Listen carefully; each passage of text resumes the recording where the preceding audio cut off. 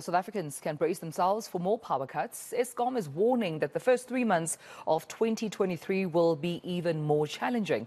One energy expert says poor people are spending even more kilowatts than rich people. David Lipschitz believes if they work together, they could halve their electricity prices. And he joins me now to take this conversation forward. David, always a pleasure talking to you. Thank you so much for your time. Now, when Eskom sends out, a statement that not every South African would like to start the new year with, that the first 3 months would be quite a challenging year. Break it down for us. What exactly do they mean? How will January to March potentially look like when it comes to electricity? Good morning, Tumelo. Good morning to ENCA. Good morning to everybody. Happy Christmas and happy festive season, even with all the blackouts and the darkness around accidents and things. We need to try and look forward with happiness and joyfulness as much as we can, and try to look past the current crisis and the current issues.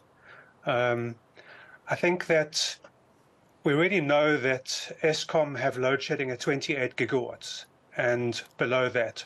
But Eskom by now should have 75 gigawatts on the grid. So Eskom have approximately 1/3 of the electricity on the grid that they told us they would have back in 2004 by now.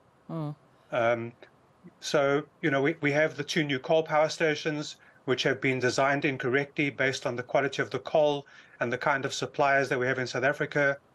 We have another coal power station that should already be online. So if you go and look at how much electricity was consumed on Christmas Day and yesterday and today and during the holiday season, you'll discover that the really big users, in fact, a lot of companies are closed at the moment for the December 3-week holiday. The universities are closed. The petrol stations are probably doing a lot less work, although a lot of people are driving their cars on holidays, but not to work. So the roads theoretically are less congested, although you get the rush at 11 a.m. When people are going to the beach and so on, as opposed to 7 a.m. when people are going to work. So I think what Eskom have said is that we're going to have a big crisis.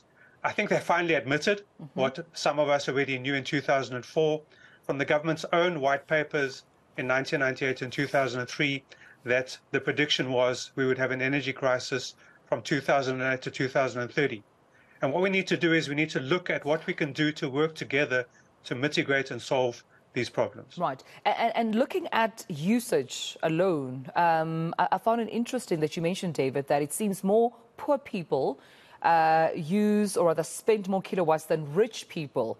And this especially those who are, of course, off the grid using generators. Yeah, so what I said is that people that are off the grid, that don't have access to grid supply electricity, that are using generators historically, have been spending more than people that have got grid electricity. Right. So, for example, 20 years ago or 25 years ago, when our electricity cost was, say, in fact, 2008, our electricity cost was 50 cents a kilowatt hour in the city of Cape Town. Now it's close to R3.30. But back then, a person with a generator living in an off-grid community might have been spending R5 a kilowatt hour. Now it's closer to R8 a kilowatt hour, with the cost of diesel being so high and so on. Yeah. Maybe even more than that.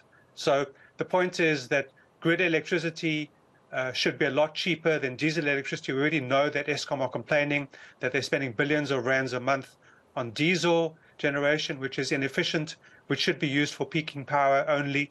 And in fact, there are other alternatives. We know, for example, that renewable energy grid tie without batteries, that cost has come down 90% over the last 15 years. And with batteries, the cost has come down 95% over the past 15 years. And not only that, but because we're now using lithium-ion batteries as opposed to using lead-acid batteries, they're much less expensive and they're much quicker to charge, which means that you can have a much smaller battery bank and a much bigger solar array, and you can keep those batteries charged.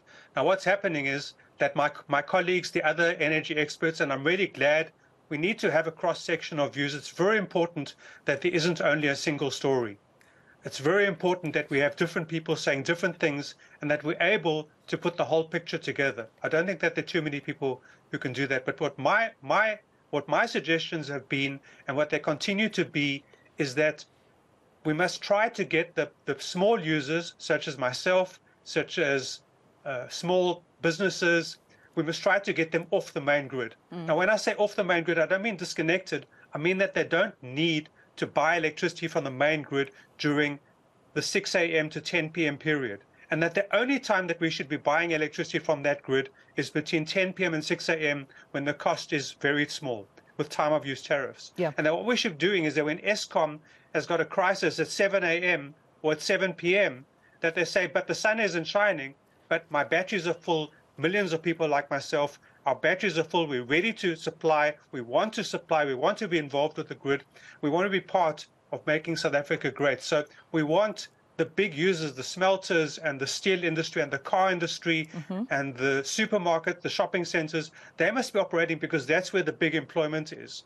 And so those kinds of people need the kind of what's called baseload electricity from the coal, nuclear, hydroelectric power stations, while the rest of us can take 17 gigawatts off the grid. And what I've been suggesting is that, for example, Khayelitsha, Gugulethu, Soweto, the townships, that they get together, they work with each other to actually produce the electricity that South Africa needs, not just with renewable energy, but also with biodigesters, with sewerage mining, with a lot of other capability. One of the things that when you look around, you can see that in South Africa, people have got a lot of capability and it's not being tapped. And the capability lends itself to an environment where not that much education in terms of a nuclear engineer needs to spend 10 years at university and another 10 years of experience before they can operate a nuclear power station. Right. A person installing a renewable energy system or a biodigester system or a sewage mining or a hot water system or an air conditioning system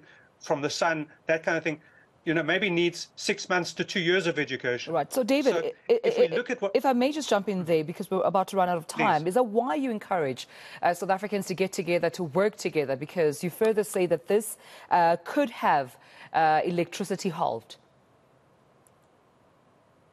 So what I'm saying is that if we work together, the poor people, the middle class, the people in suburbs, in communities, if we work together, we can reduce our electricity costs by up to 30% in maybe 2 or 3 years.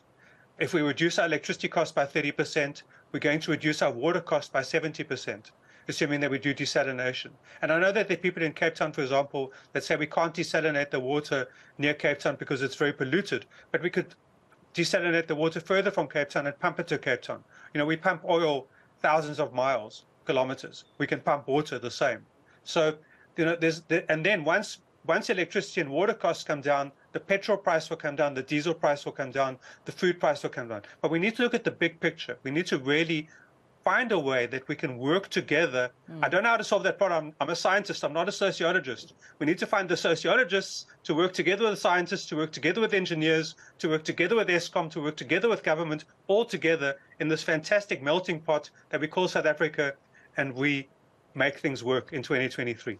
Well, I appreciate you speaking to me about this. David Lipschitz, energy analyst and expert, joining me this morning, of course, at the back of that Eskom statement that the first 3 months of 2023 will be challenging when it comes to electricity.